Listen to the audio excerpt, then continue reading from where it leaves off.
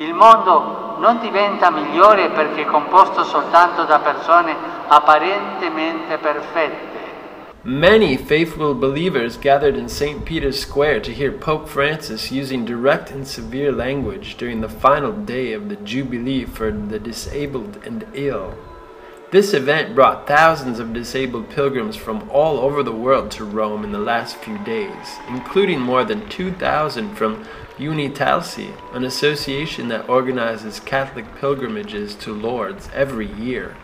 The Pope made it possible for the very first time to celebrate Mass also in sign language in the square.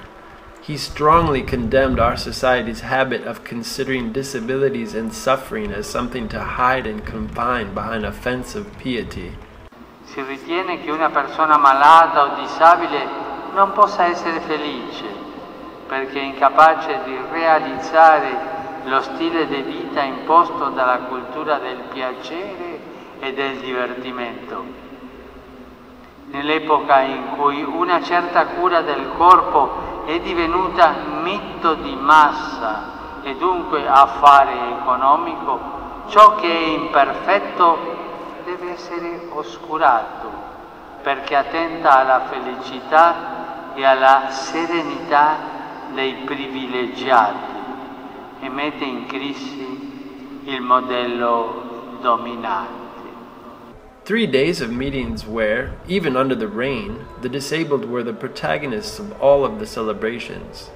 They were the ones who read the Gospel, and Francis strongly insisted that they never be negated the communion. The Pope underlined that those who make this world better are not those who look perfect, but those who are able to love and include others. For this reason, the Pope insisted on thanking all of those who help and support people who suffer.